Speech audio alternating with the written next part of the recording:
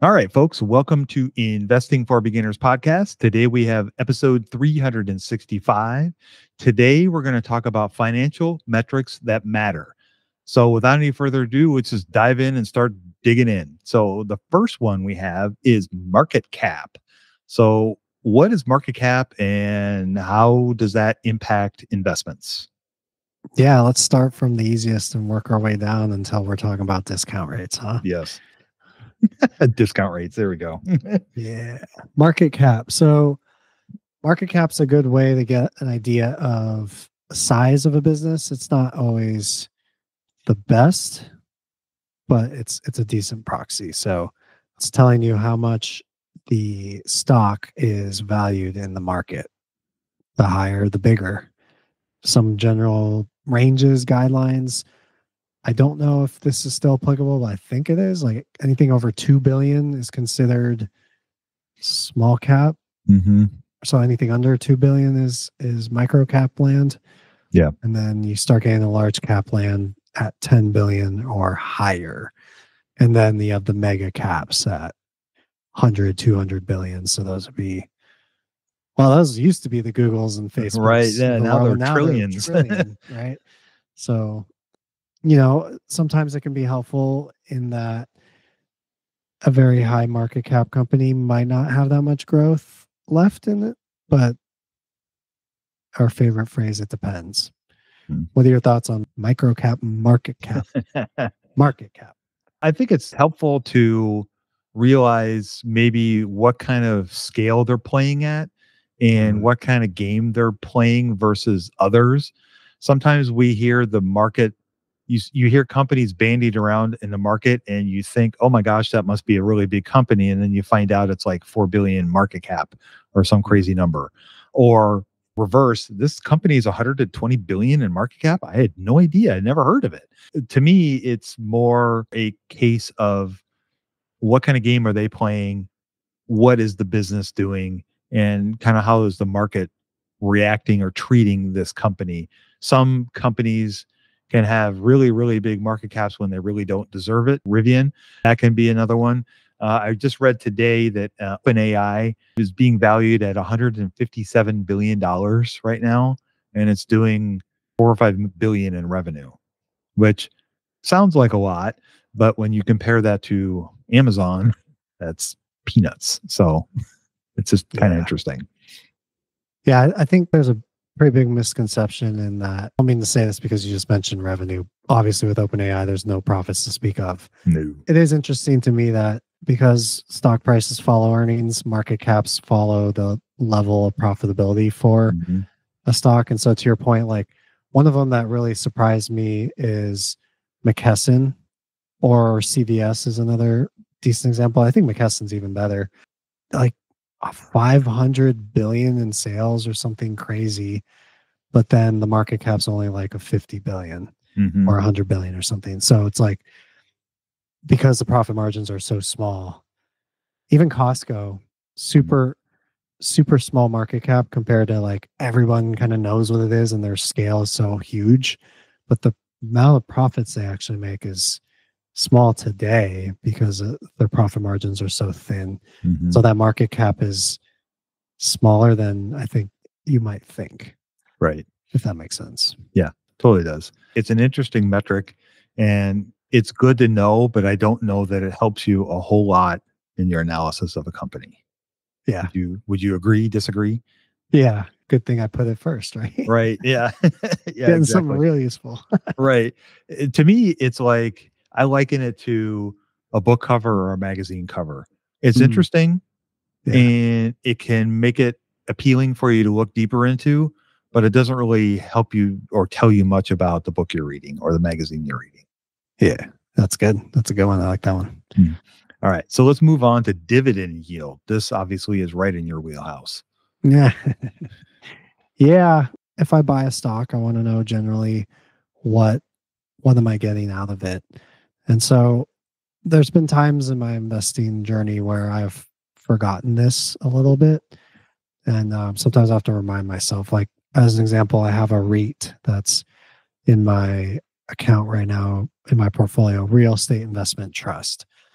And sometimes when I look at the growth and I compare it to like Microsoft or something, I'm like, why don't I just sell this thing and buy more Microsoft?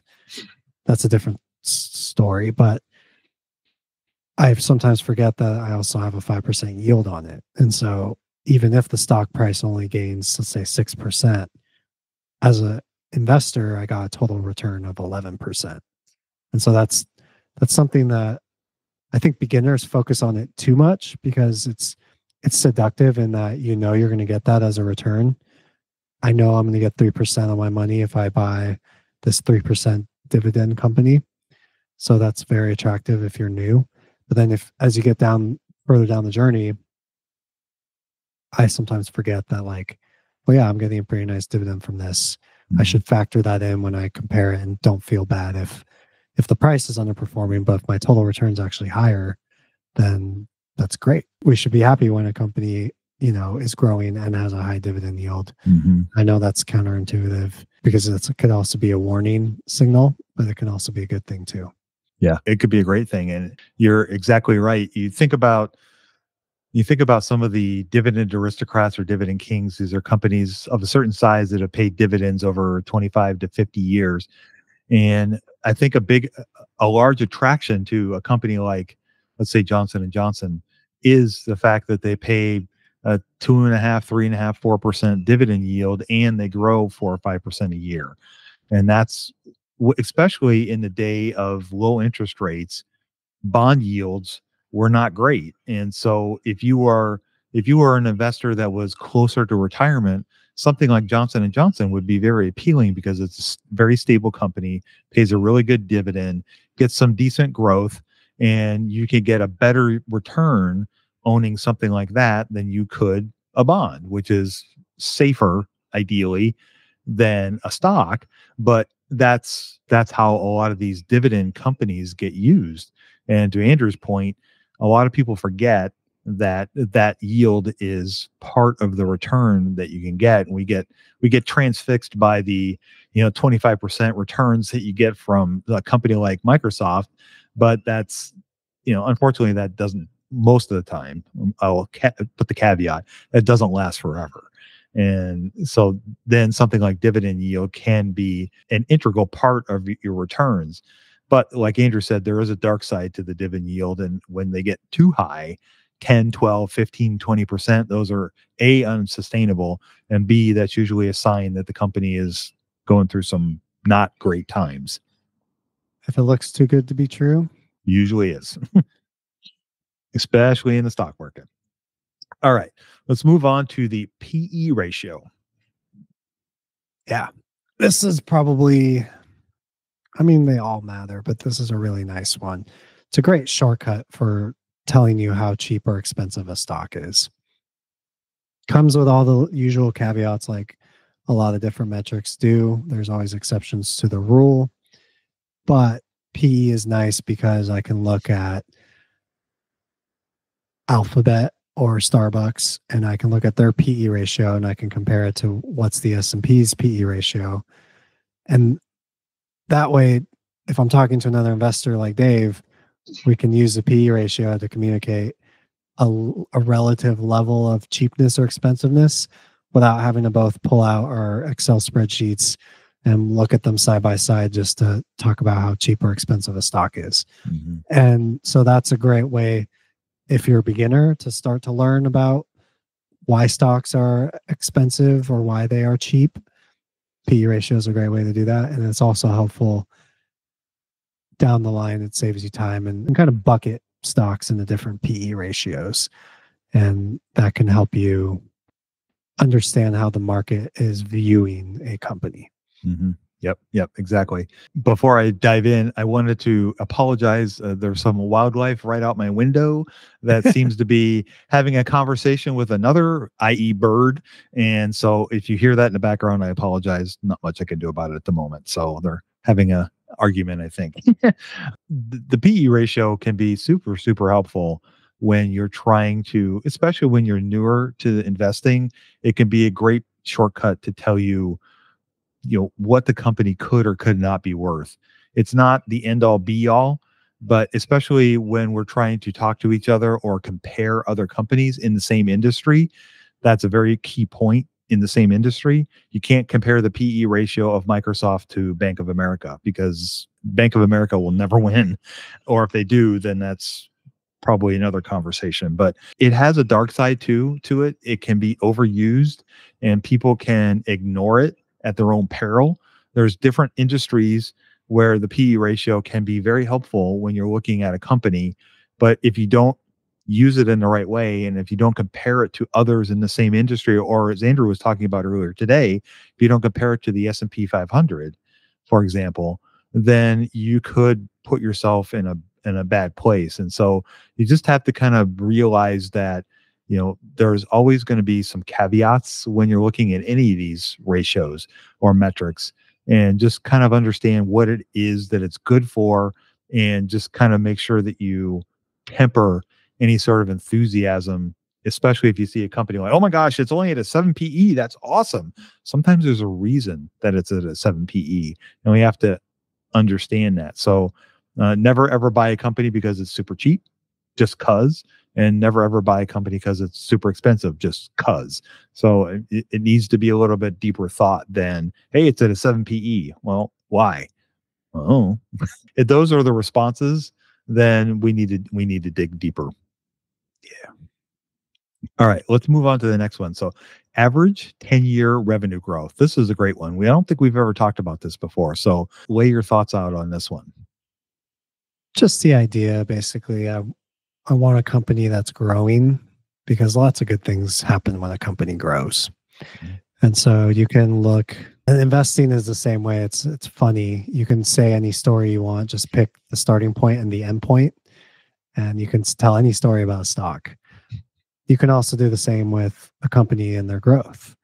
And so I like to look at 10 years and look at the year over year change over 10 years, and then try to average that out to account for big swings like we saw 2020, 2021. And the idea being, if you find enough businesses that are doing that over 10 years, you probably will have a portfolio with businesses that can also grow into the future. That's the hope. That's the goal. And, these are all past looking metrics. So there's all caveats with that as well. But by looking at a long time horizon, you're more likely to find those companies that can continue to succeed. Yep, exactly. The beauty of looking at a 10-year period is it can give you a view of how strong the company's product or service is with the customers. Because if you see a growing 10-year average revenue growth, that indicates that they're doing something right. And if they're doing it over a longer period of time, chances are they're going to continue doing it going forward as well. If you look at a 1 or 2 or 3 year period, it can be insightful, but it also can illustrate an unusual bump or something unreasonable happened once and it won't happen again. We look at Zoom is I think a really good example of that, where they saw a huge revenue growth spike, and then since then it's kind of struggled. The stock price has struggled too, but it's also the company itself has struggled to maintain that same level of revenue growth. And so it's really hard to, when you look at shorter periods, you can be fooled a little bit. And so I think looking at a 10-year period can really help smooth out the bumps. The other thing I like to do with this is look at a 10, a 5, and a 3-year period, and just like kind of rolling periods to see how it's done. Because there was that whole pandemic thing, the pesky pandemic thing in the middle there, it really can kind of skew sometimes the numbers. And so if the company has gone through some sort of change, or if they've maybe have new management, or they've rolled out a new product that's even more popular than what they were doing before, that could also skew the numbers. And maybe they had really high revenue growth before the pandemic and it's kind of cooled since, but you still look at the revenue growth as pretty decent. That can also give you an indication of, okay, maybe something else has changed here. So that's kind of how I try to use it. So why revenue, not profits? I will do the same with profits, but revenue growth is it's the driver of all of it. You can only revenue growth can fix a lot of problems, and you can only cut costs so much. And to a certain point, you got to have at least somebody to turn the lights on and run the place, and it can only benefit you so far. So revenue growth can cover a lot of warts, I guess is the best way of putting it. Yep, for sure. All right. So what are your thoughts on consecutive years of dividend raises? Yeah, I think this is an interesting metric because it can make you wonder or think. It's like if a business has a great 10-year track record, but they've only paid a rising dividend for 2 years, then that begs the question why. So if they just started a dividend program, then cool, that makes sense. But do they have a history of being erratic with their dividend, or is it indicating that is management communicating that there's issues down the road? So just one of those kind of like peek over the hill kind of metrics, like maybe this can be something deeper. But I just like to know the context and give kudos to the companies that can do it for 10 years, because that's pretty cool. Yeah, it is. It is. You have to keep in mind that paying a dividend is a capital allocation decision, and they have to have profits to do that. And so if the company is not growing its profits, it's going to find it harder and harder to continue to issue a dividend. And so to Andrew's point, it's a great way to kind of look over the hill and see what's coming and what they've been able to do. And if you see things on the horizon that may preclude this from happening in the future, that could be a sign that maybe it's time to get out of the company too. So that's very helpful. All right, let's move on to 5-year average ROIC, our favorite metric. Yeah. So the reason why this metric is important, I would point people to our episode we did with Brian Feraldi recently, where he talked about Warren Buffett's thoughts on net income. Yeah. And pretty in-depth covered return on capital and why that's important. Mm-hmm. So I try to look for companies that have an ROIC at least of like 10. I mean, I would struggle anything less than that unless they have contracted revenues for the next 100 years. But even then, sometimes it's iffy. Or maybe if I was playing the growth game where I was looking for growth companies, which I don't do, but if I was looking for growth companies, that would be like, okay, I'm fine with low ROIC because I know they're reinvesting in the business, kind of a thing. But for the game I play and the type of stocks I look for, I want to have an ROIC of at least 10. And you look over 5 years for all the same reasons you look over 10 years for revenue growth. Mm-hmm. So 15's pretty good. I'm usually happy with 15. 20 is like, okay, this is a really good one. And then 30 and 40 is just kind of icing on the cake. Those are all nice. 50, if you take out excess cash, Google's at 50, Apple's at like 150. So, everybody kind of knows those are all great businesses. But I think what's important to understand, something I didn't know super well when I first started getting the ROIC, is you don't get bonus points for being 50 instead of 40. Like either like what we're trying to find out is a company capital efficient or not.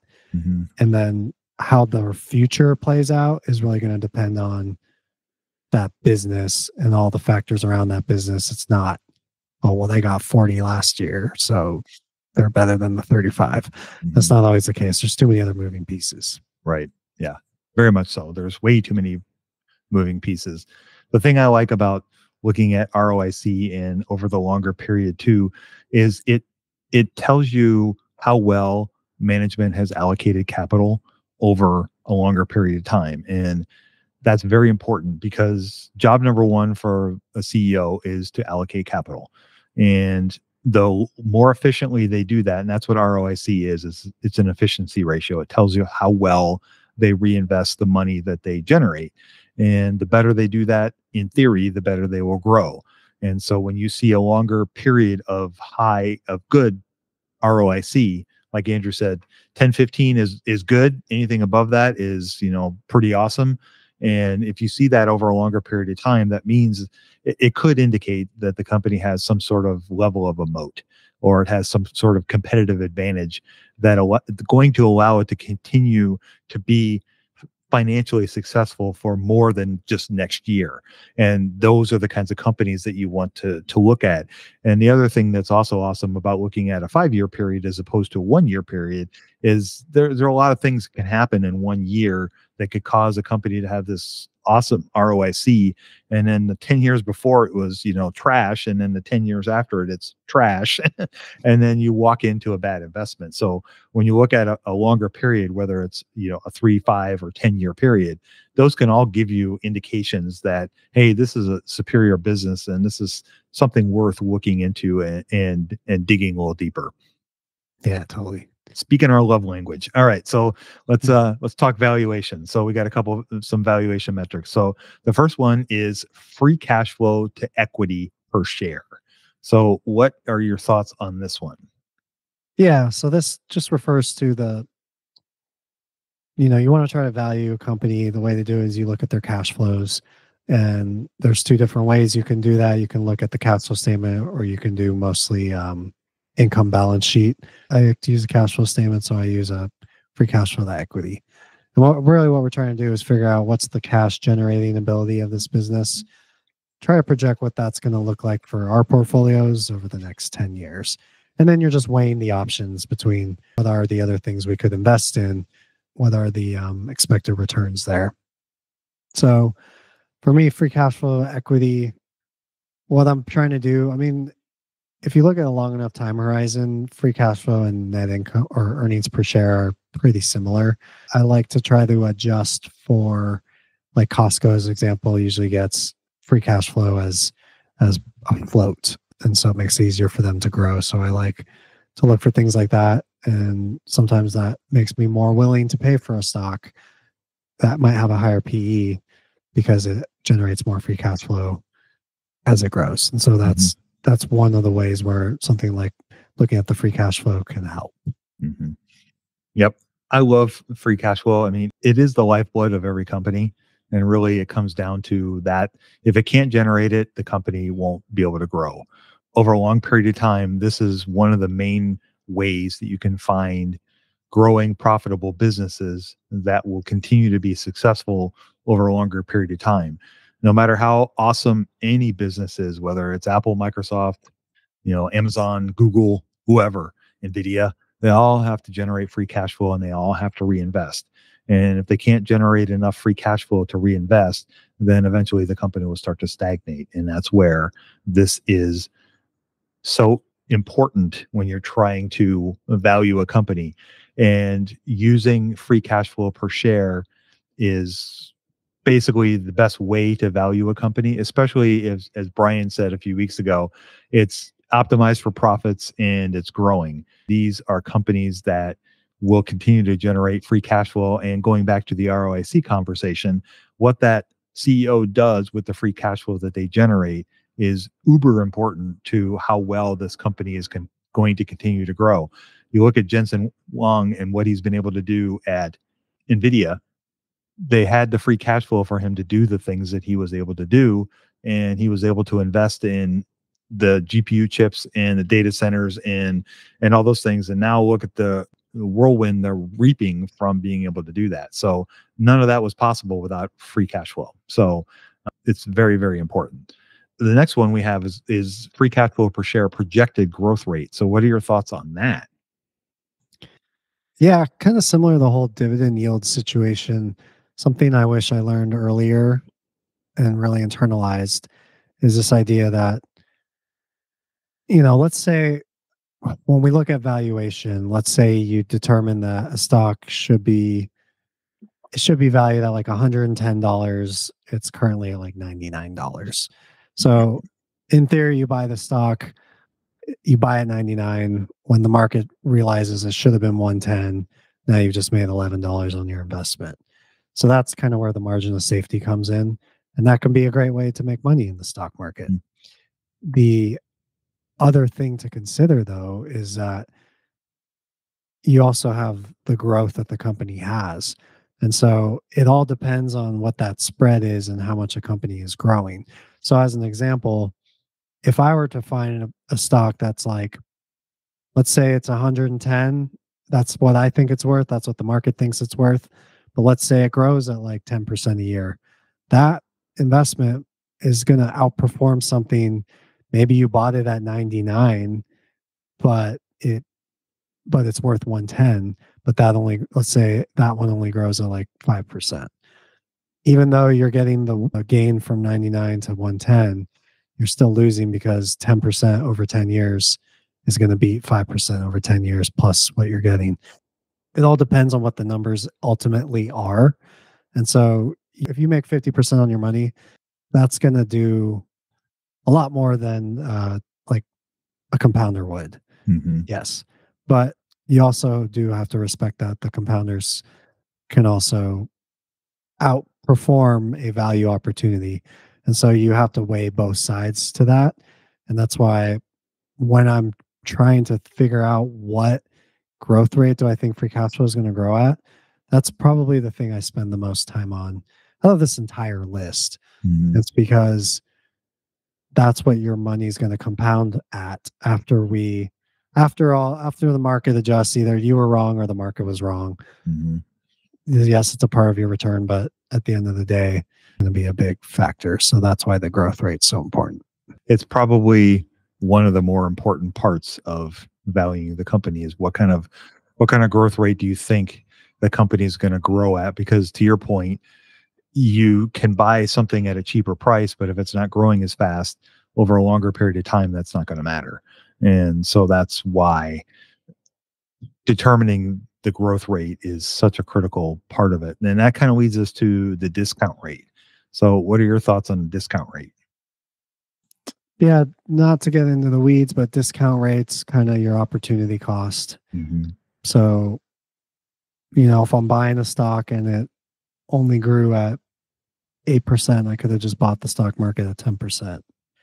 You want to try to account for that. And so that's what the discount rate does. Mm-hmm. To take a super complex, you could have 5 modules of, graduate level courses on it, but that's what you're trying to do. You're trying to look at the cash flows, you're trying to project it into the future, project the growth, then you're discounting it to the past to basically say, okay, we want to at least earn a certain rate of return on this Mm-hmm. to make up for the fact we could have just invested it in the stock, in the S&P 500.